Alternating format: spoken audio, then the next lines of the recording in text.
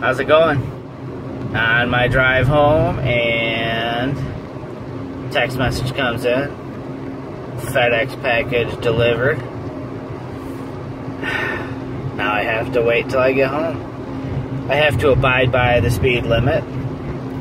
Well, I suppose I could drive faster than the speed limit. That wouldn't be smart, considering that I know this stretch of road, there's always a police officer sitting in this one spot. Well, okay, I shouldn't say always. If it was always, that would be too predictable. So randomly, there was a police officer situated somewhere on this about 1.5 miles, 2 mile stretch of road. So if I were to speed, I wouldn't do it where I'm at right now. Not to say that I would speed. I'm not condoning breaking the law. I may have done that once or twice in the past, you know, driven faster than the posted speed limit. But not today. I'll contain myself.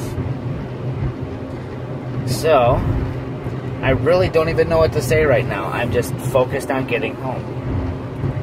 And if it is the new TG tracker, then today is probably the last day I'll use the phone for a lot of the vlogs. Oh. Let me turn the phone around. There we go. What did I tell you?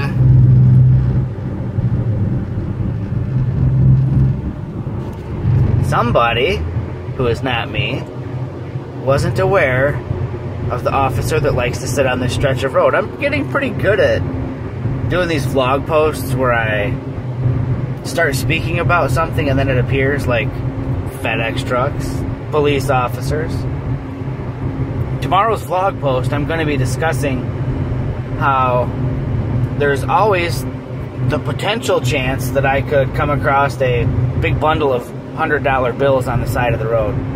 You know, as an experiment, we'll do this, of course.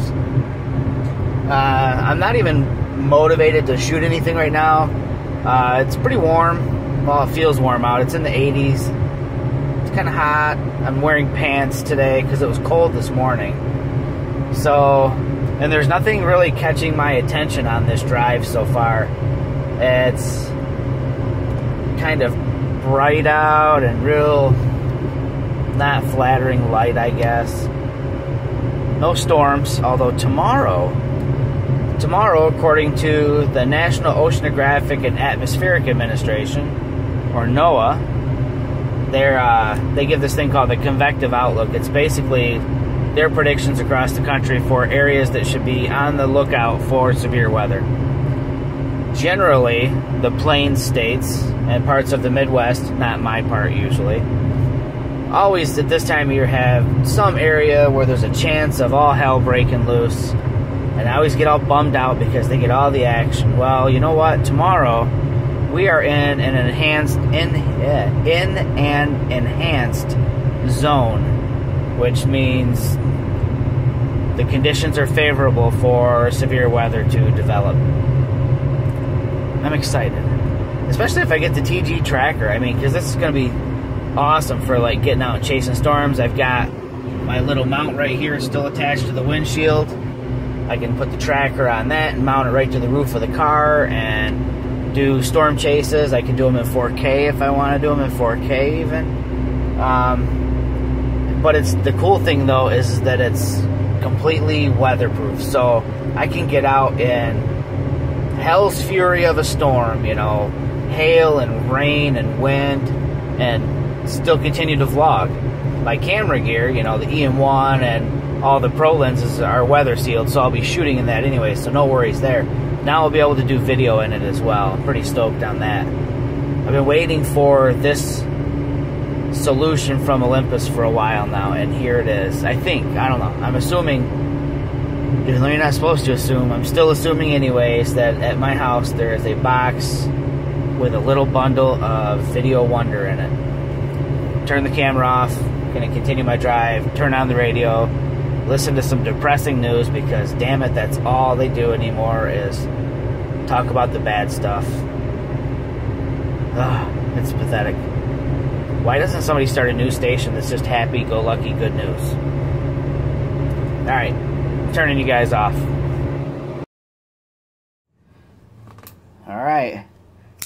Knife time. It's the box. Still trying to figure out what overpack means, but I don't think that matters, really. So, we'll crack it open.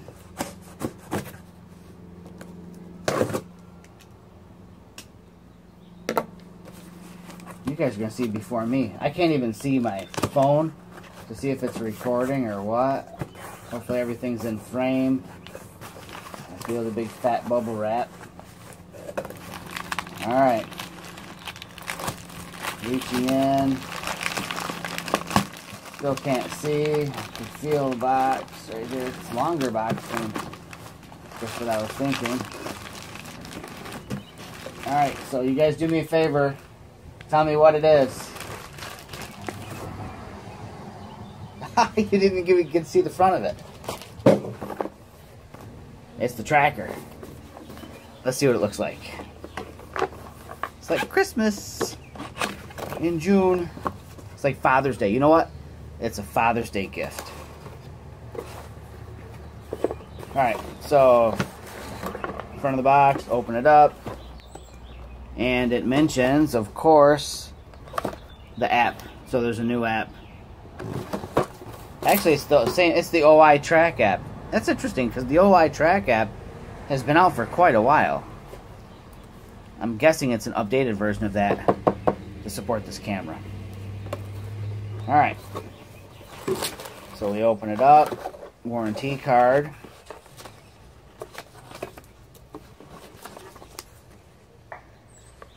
Maintaining water resistance, which some people don't realize that. They just think, oh, it's waterproof, I can do whatever I want. Well, there are seals that need to be maintained. You need to make sure they're clean and free of debris or else, well, it's no longer sealed. And it's like your quick start guide, which on the back shows all the accessories that you can get. Software.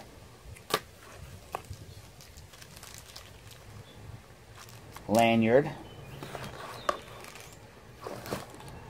Oh, very cool.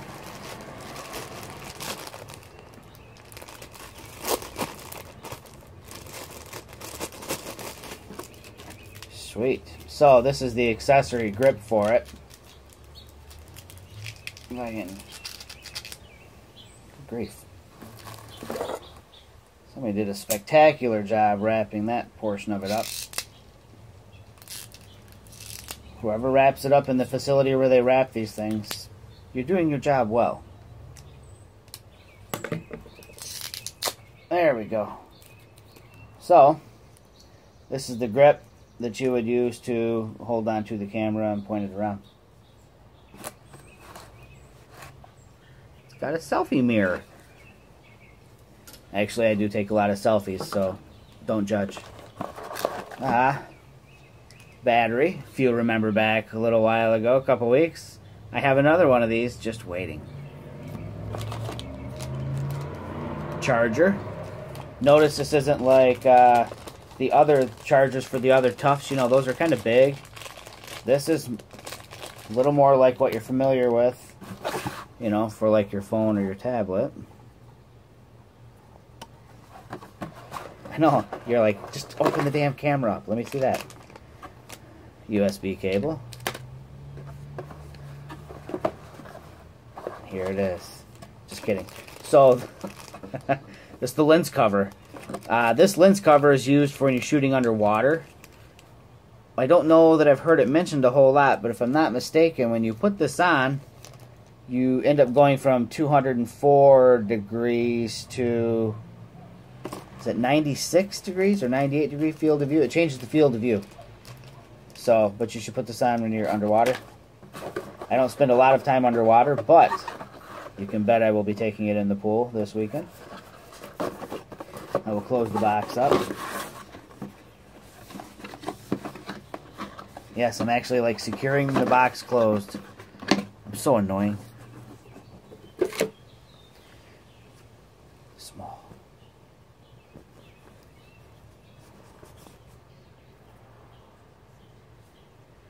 so cute. It's like a little baby tuff. Very small. I don't have like gigantic hands, but small. The display folds out. This is so cool. It is seriously like a little itty bitty baby tuff.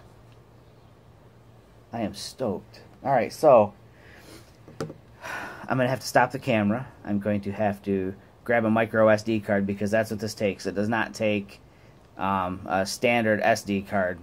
If you want to shrink things down, everything has to get smaller, right? So I'm going to go grab a micro SD card and throw the battery in.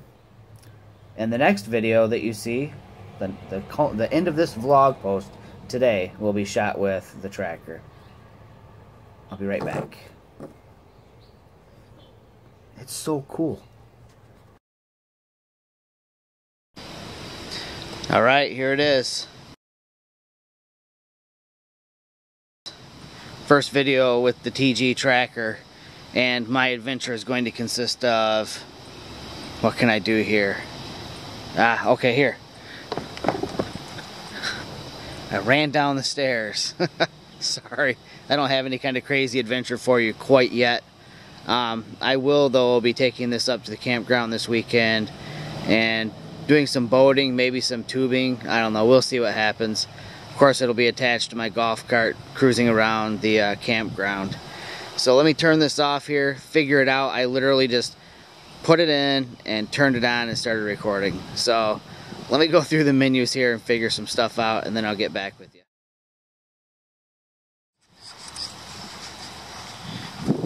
Do a little walking around the yard, into the flowers,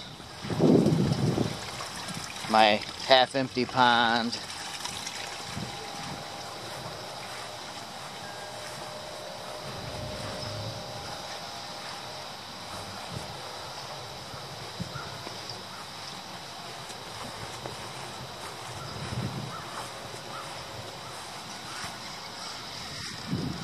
Alright, test footage, I suppose. Kind of have the menu structure figured out here. It's a little different. It's very simplified. How about that? Which is cool, because in all honesty, with a camera like this, my focus is going to be just getting it turned on and hitting record and going and just doing my thing. So I can kind of dig this really basic menu. You really don't have to do a whole lot. You know what I mean? It's just going to be fired up, start shooting. Alright, turning it off again. Going to take the battery charger off of my truck over here, getting her prepped for the weekend. See you guys. Okay, so I'm back in my room after playing with the camera for a while. Again, I'm not a manual guy, so it should come as no surprise that the first two videos that I recorded were upside down. Yeah, so it's weird. Right out of the box, the camera defaulted to being set for inverted, which makes sense. I mean, because if you're going to be shooting with it while, for instance, in my car on the windshield mount, the camera would be inverted, so naturally you want to be able to invert the video. Why it came out of the box inverted, I have no idea. Regardless, I've got it fixed. I'm now recording this right side up, so I won't have to flip the video like I did for the other two shots that are in this vlog post.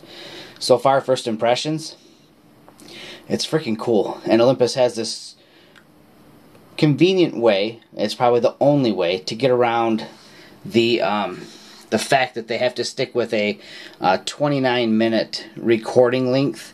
I think that once you go beyond that for some sort of regulatory purposes, they need to classify the camera as a camcorder or something like that. There's some sort of a reason for it. You know, other manufacturers do it as well.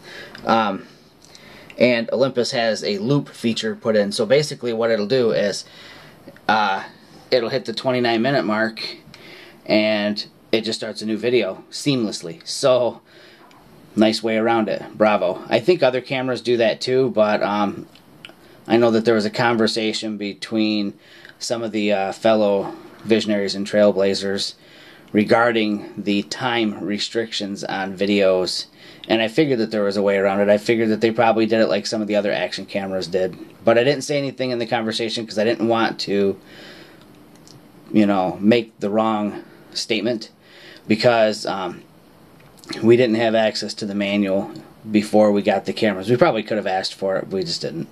So, and again, you know, if I would have gotten the manual, who knows, I probably wouldn't have read it anyway. So, with that being said, I'm going to turn the camera off and put together this vlog post for today. Tomorrow, chance for storms and severe weather and all of that good stuff, and hopefully some cool scenery for me to shoot and vlog with the TG tracker. Pretty stoked with this thing. It is small. See you guys. Bye.